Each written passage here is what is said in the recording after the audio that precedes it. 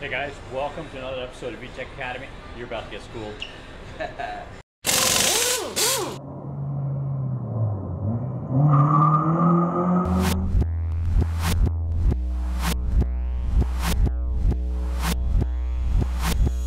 Hey guys, I'm here at Cartoon in San Diego. I'm with Dennis Taco from Maxboost. We're here with the Maxboost Civic. Yeah, project car. I did a boo-boo this weekend, and Brian's here to save the day. We're trying to see what's up with it. Got a little rod knock going on. Sorry about all the extra noise, but we're actually in a working shop during business hours. So right now we're going to check out the damage, see what it looks like. Well, I'm the artist and the creator of Maxboost. If you've never heard about it before, Maxboost is the comic book that was in a magazine that I helped create called Import Tuner Magazine. You've probably heard of that. And so created Import Tuner Magazine back in 1998 along with the comic. And in the comic, in Maxboost, the star of the show is a 96 Midori green Honda Civic hatchback. What was funny is throughout all those years that I did the comic book, I never owned a Midori green Civic hatch. So what was cool was I've been gone for 13 years, 14 years. I stopped doing Maxboost a while back. Fans asked me to come back. I've come back and we're bringing Maxboost back. Selling the comic book again, and during a live stream our fans asked me if I ever owned a Midori, and I said no. And so what ended up happening was they said that's not right. The guy who made Midoris famous should own a Midori, and at the end of the day they ended up raising the money in the live stream to buy a Midori Civic for me as a gift, which I thought was awesome. They're the best fans ever, and this is the car. And so we took the car from the owner. When he sold it to me, he said it was an 8 out of 10. This is our joke.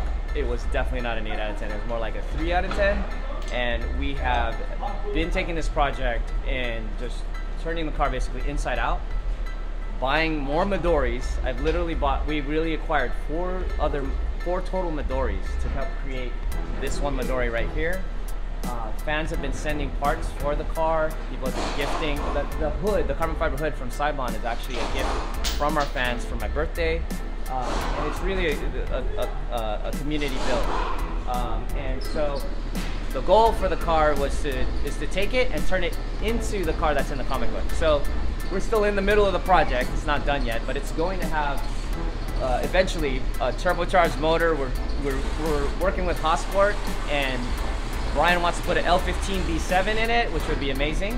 And then we're going to have the whole Buddy Club kit like in the comic book. Wheels, we got all the interior pretty much almost there. Sparko's been hooked us up with a lot of the safety. And then we're going to do all the go fast bits with all the spherical bushings, get the shocks and springs, all of that. So right now it's just at a street build, but we're tracking it and we're actually wheel-to-wheeling it. And we've been having a lot of fun. We actually even took this car with a stock D16 motor in it, and we won the time trial 2 time trials ago for NASA TT6 class. And we're a top 10 car in N2 for VTEC Club, top 3 single cam in that class as well. So we're having fun, just driving the wheels off of it. And the other thing about this car is it's a great example of you don't have to have a wild build to have a lot of fun or go decently quick. The way that this car is essentially the only fast things on this car are 2 things. Well, actually 1 thing, but all it has is coilovers that are street coilovers, non-adjustable. They're cheap, like I think $400. And those were donated to us by Auto Fashion, pulled from another car. And then, of course, other than Hotsport mounts, right? The Falcon tires. The 660 Falcon tires are amazingly fast, and that's the only reason why we get this thing around. And then on top of that, I blew the motor 2 days ago, and Brian's like, let me swap it. So now we got another motor. It's Brian's fault. Now we're actually swapping the entire thing. I was gonna let it sit in the garage for a while, but Brian's like, nah, that's not happening, let's go. And so, appreciate you guys. Hotsport, VTEC Academy, awesome. Thank you guys for being here. And if you want to check out what Maxboost is about and where this Civic is from, just check us out at maxboost.com or at Maxboost Comic on Instagram. And thanks to VTEC Academy, thanks to Hotsport for coming out all the way to San Diego. This dude came all the way to San Diego to come work. This dude lives here in San Diego. I wanted him to come do this. Okay, we got the oil pan off. We are gonna look real quick and see if we can see any signs of rod bearing problem.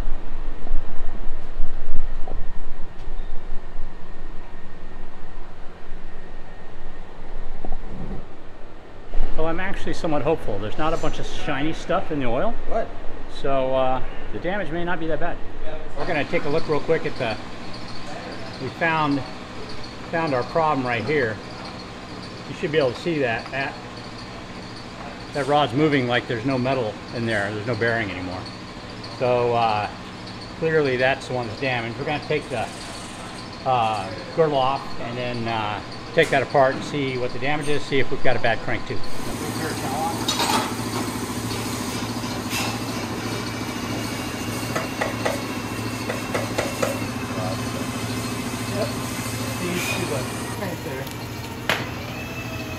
Seized it? Yeah. So the bearing's still on here. Oh yeah, that crank is done. Yeah. There we go. Alright, so now we know.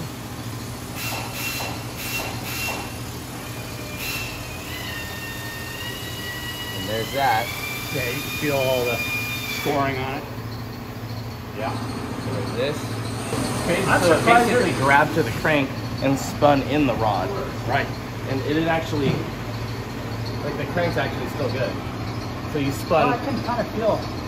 Yeah, I guess a little pilot. It's nothing crazy. You think you might find Yeah. fine? Like this actually grabbed to the crank and spun in the rod. Right. Yeah. So it messed up more of the rod than it did the crank. Yes, that rod.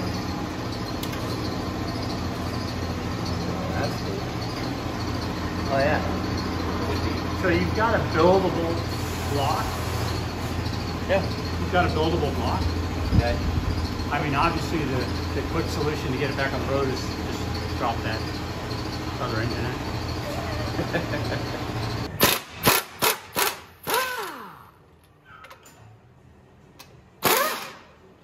So what do you think? You worried about getting this done here? Yeah. But Brian's confident, so I should probably not worry at all. But yeah, we just got to pull this motor out that I basically destroyed at the track this weekend, and then we're just putting the same motor in. I know it's not a swap from, you know, one motor to a better motor, but hey, you know, sometimes you got to swap the same motor in when you make a mistake like I did.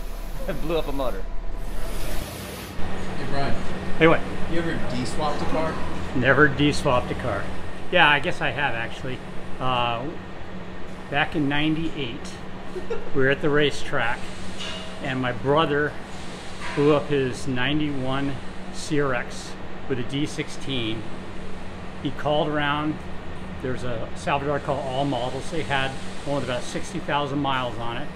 So he went and picked it up, and we swapped the motor between about 2:30 and 6 o'clock that evening, and then he raced it the next day and won his class. In fact, we still have that motor. It was in the '91 CRX. Probably only had another 5,000–6,000 miles on it racing. But now that car, CRX, has a V18C in it, and it's actually over at Oscar Jackson's, I think. I might visit it next month. How does it feel to be knowing that you're going to be putting a D-series back into this? Seems like a step backwards, but hey, no, I actually, It just feels wrong.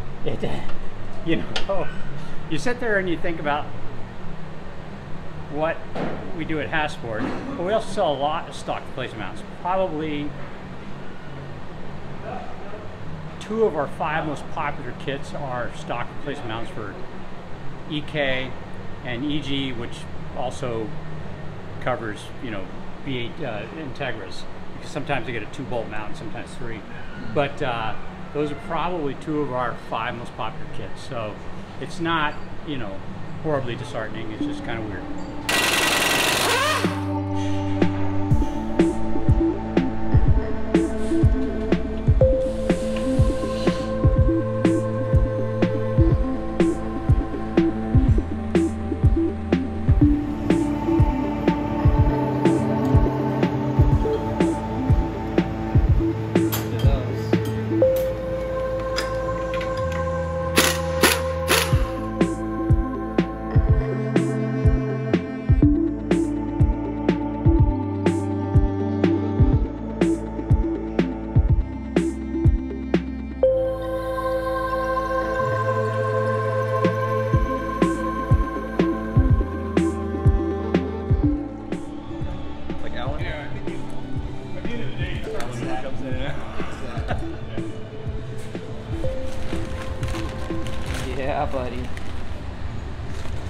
Whee!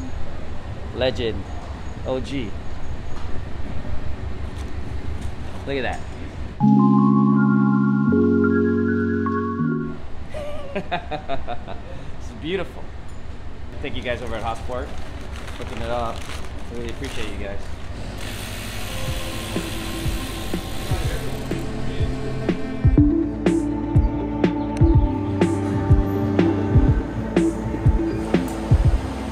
This is the real reason I came here. Change the mounts. Turns out though it needed more than mounts.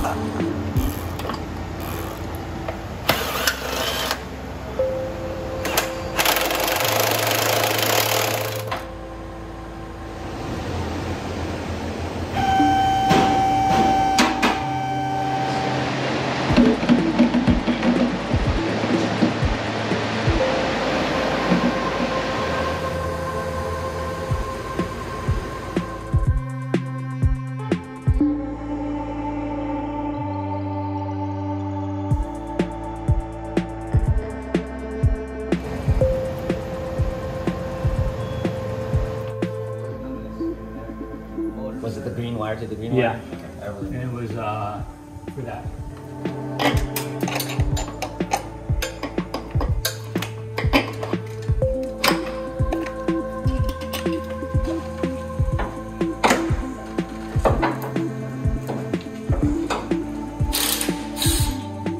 Yeah. It's not gonna start, don't worry.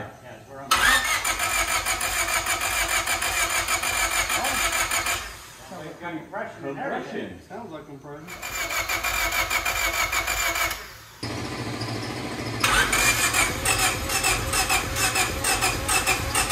That's weird. Is it cranked? It's quite good.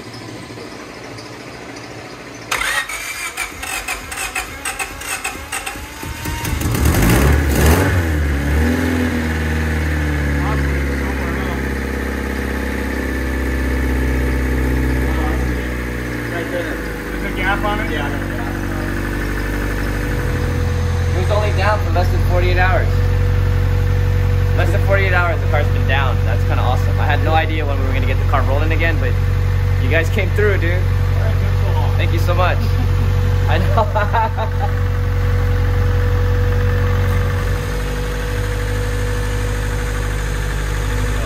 It's not, you know, horribly disheartening. It's just kind of weird.